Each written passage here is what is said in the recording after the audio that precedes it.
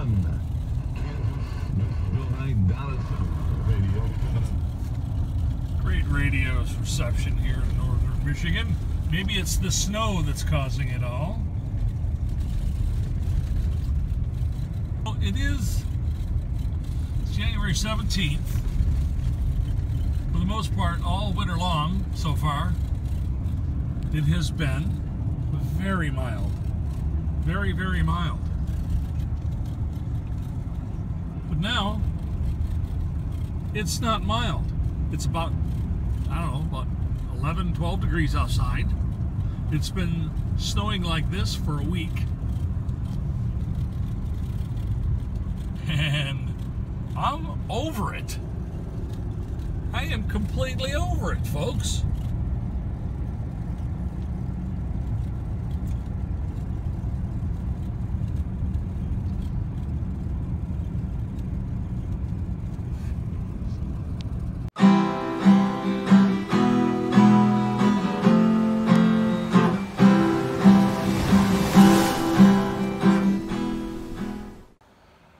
So, first, before I get into the meat of my video, I just put a eye of round in the crock pot just now. Smells good already. So there's my bar, and just so you know, I have a doctor's appointment coming up next week, so I'm on the wagon. I've been on the wagon for a whole month. On the wagon. What does that mean? Does it mean I'm pulling a wagon? I don't think so. All right, so just hang out with me while Hi, guy. What are you doing out here? What's the matter? Cat got your tongue? So for the last week, it's been doing this, snowing. For the last week, it has been blowing, blizzarding, and whiteouting. Yeah. Got my windshield wipers thawed out finally. And the snow's kind of getting deep. That's not all that gets deep around here. So this is where I live, in my trailer park. Before I get too far into the video, a couple of things I would like to discuss with y'all. First, a huge thank you going out to Charlie H. For the very, very kind donation that you sent me for my coffee and beer fund through PayPal. That's very helpful for a po guy like me. Secondly, I want to talk about all these other YouTube channels where all these experts talk about van life, and these people, they have their snazzy vans, but they all have a backup plan. They have a place to go back to, and they all are promoting their channel, and they're making lots of money on their channel. So it's kind of not real. Most of those videos, not real honest, not real forthcoming.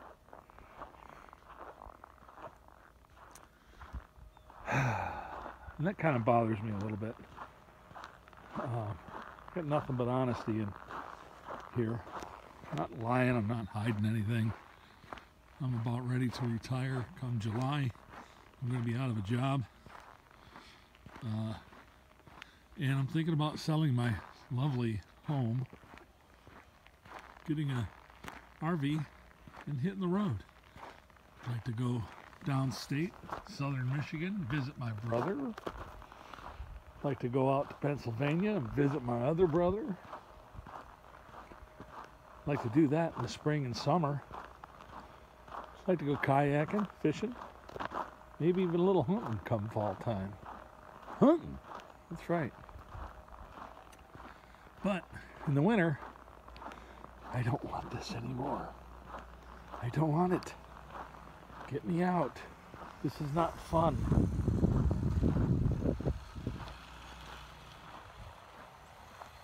I hear a weird noise. Oh, I know what that noise is.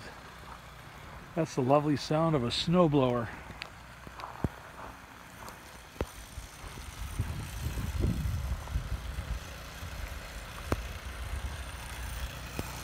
I know that sound all too well. So here we are in the Harbor Springs Estates in Harbor Springs, Michigan. Operated by a management company called Aspire. I call them Aspire, like with 2 S's. I bitched about it enough in my last video, so I'm not going to do that anymore, but I do want to get out of here. Here's our lovely clubhouse over there. This is our one and only pseudo amenity. We really don't have any amenities here. They claim that's an amenity. I don't know about you, but I'm 63 years old. And, I don't know, you want to swing on a swing set at this age? In the snow? So there's no pool in here. I told you I wasn't going to bitch about it. So here I am bitching. Got a nice kitchen in there. Nice banquet facility. But if you want to use it, you got to pay to use it.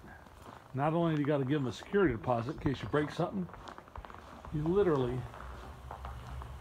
have to pay rent to rent it. And here comes our community manager now. Wave, say hi. No? Yeah, he works for the city of Harbor Springs during the day, probably 8-10 hours. I'm sure he works very hard. Then he comes here and works a few hours after work.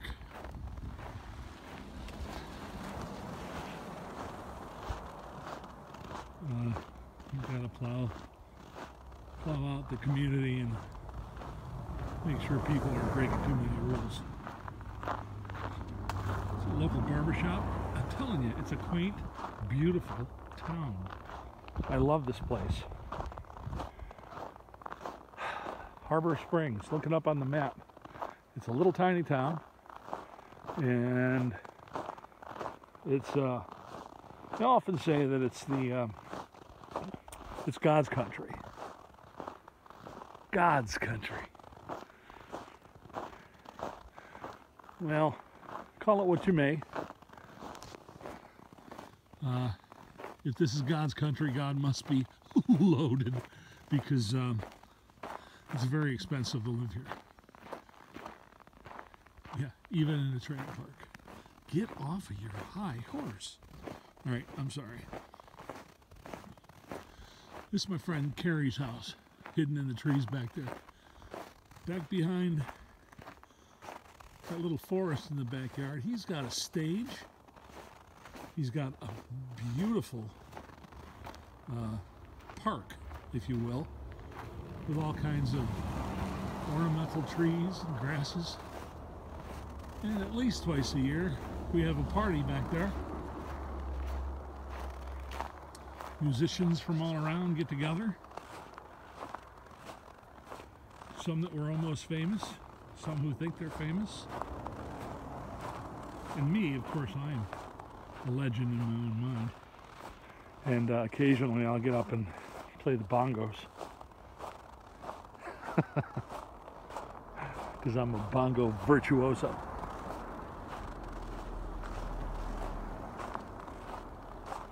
So, a bustling little town. Very picturesque, isn't it?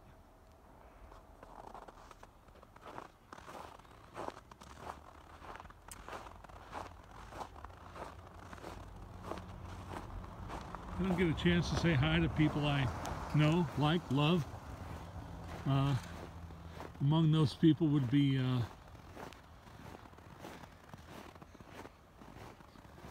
Nikki and Brian,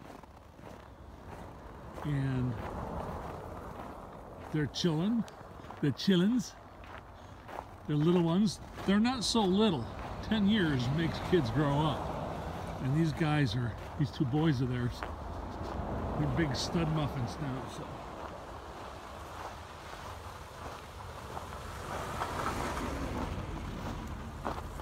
As I'm walking down the street, I can smell wood-burning stoves in the distance.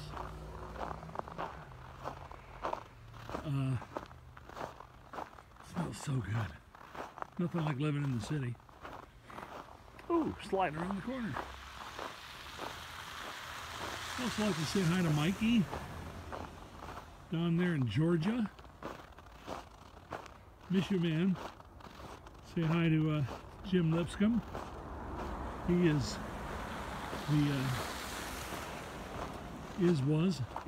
the town jeweler, Diamond Jim. And Marcia, hi to Marcia, hi to Sherry, hi to Lisa, hi to, hello to, let's see, who else? Who am I missing? Dennis and Ian. My nearest, dearest friends.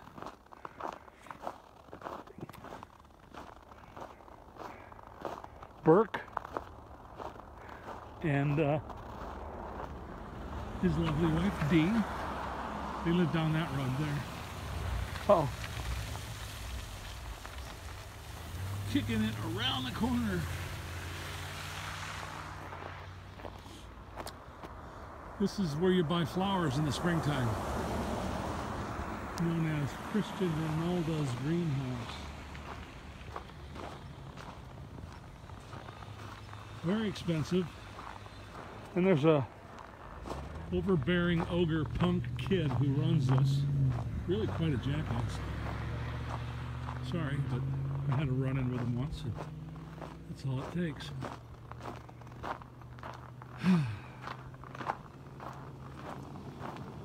He was not nice. He tried to beat my car up. You see, one day I was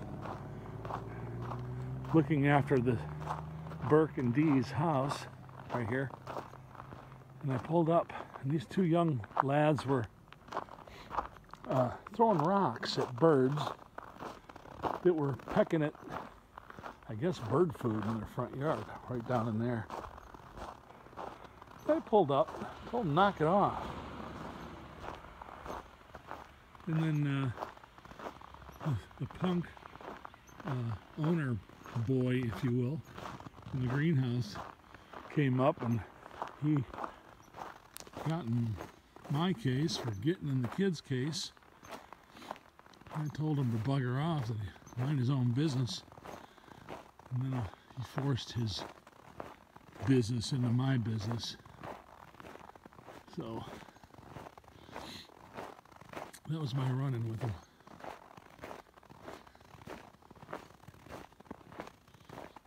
Yep. Oh, here's a local company right here. They like to put these little flags up. Give them a call if you need some snow plowing or landscaping work. Look at this. Oh dear. It's a big buck. It's a beautiful house. I'm telling you, most of Harbor Springs is beautiful. Absolutely beautiful.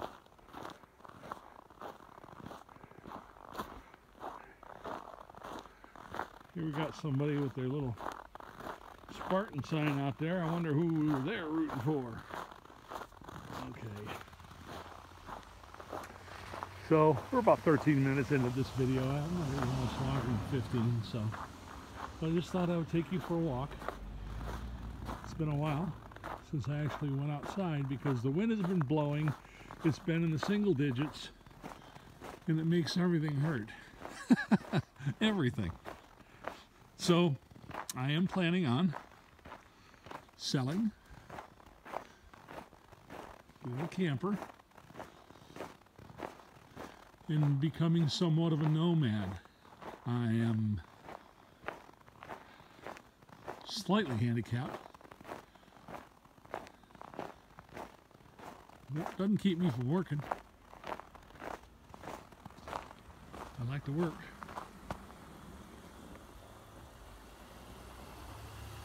I like these when you have face-offs with people. You stop and you wave them on, then they wave you on, and then you wave them on, and then what do you do?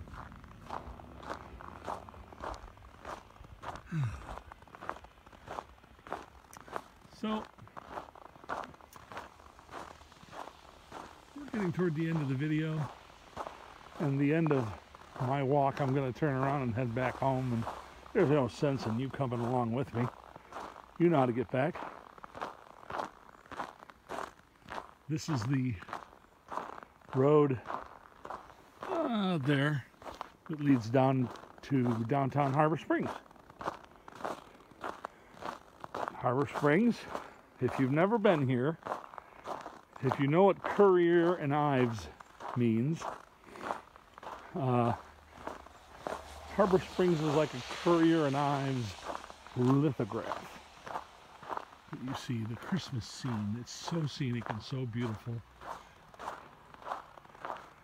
And most of the people are very nice.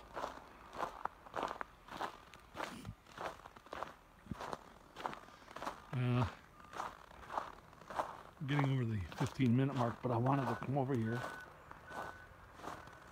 and just give you an overview. This is Little Traverse Bay.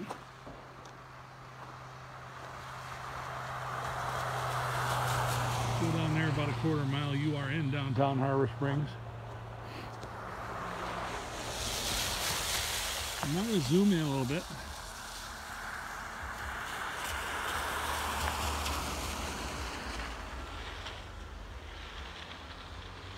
And beyond the trees in the foreground, you can see Little Traverse Bay. And the trees way back there in the background, beyond that, probably impossible to see, is the city of Petoskey, all the way across the bay. Okay, if you're leaving town, that's your view. And if you're going back home, this is your view. Thanks for coming along for a walk with me today. It'll probably be the last one I do in the winter for YouTube, for you. I think you've seen enough. Thanks for checking in on me. Thank you for any subs or likes. I certainly appreciate it. I'm kind of anxious to see what the future holds. Thank you to all. And to all, good day. Good day. Take off, you hoser. It's a beauty way to go. Okay, I'm back. Sorry. It occurred to me that while I was naming names, there are way too many people in my life up here.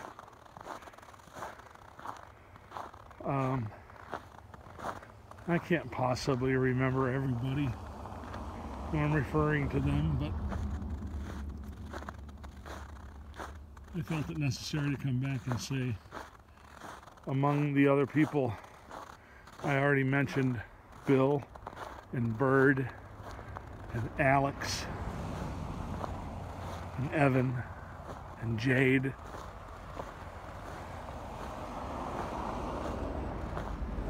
I can't. Barb.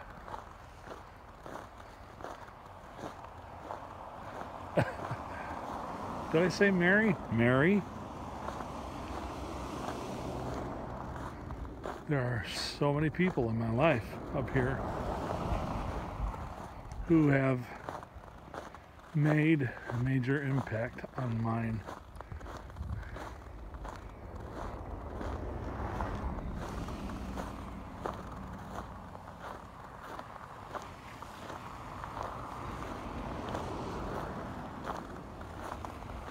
So I just wanted to come back because God forbid somebody feel left out.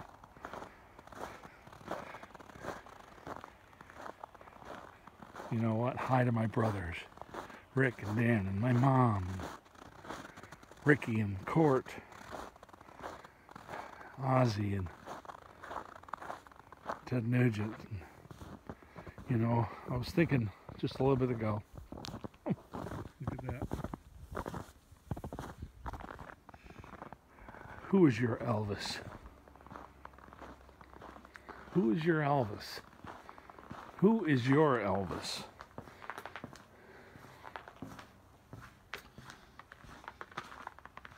That street, that sidewalk right out there, I was just walking down. I saw this old gray-haired fella walking down the road, walking down the sidewalk in a black jogging suit with his dog. Who's that guy? Looks familiar. Shortly after that, I ran up to the store to pick up some vegetables. And as I was walking in, this guy come walking out of the store. And it was my Elvis. Can you imagine if you're walking down your street,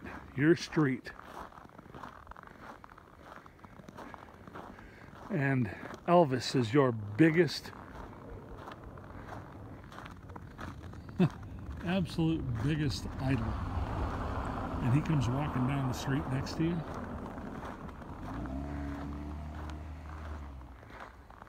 Well, that's what happened to me, except it was Bob Seger. And all I could do was nod and smile. That's all I could do.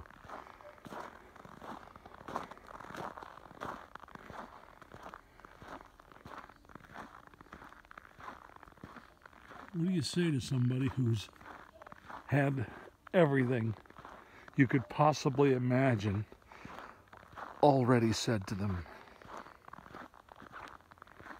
Just a nod and a smile. He nodded and smiled back and just kept on going.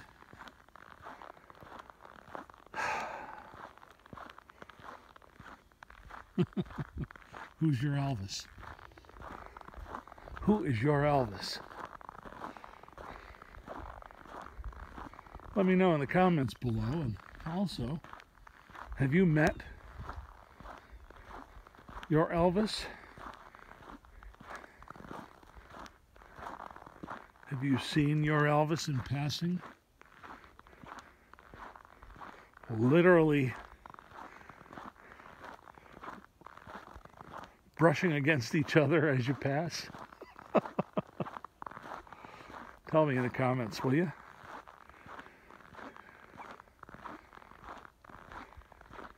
I'm the type of guy who replies, by the way. If you leave a comment, if you have a question, I'll answer it. If you got something to say, I'll read it. Hi, Sherry. You can see her car's going. She's working.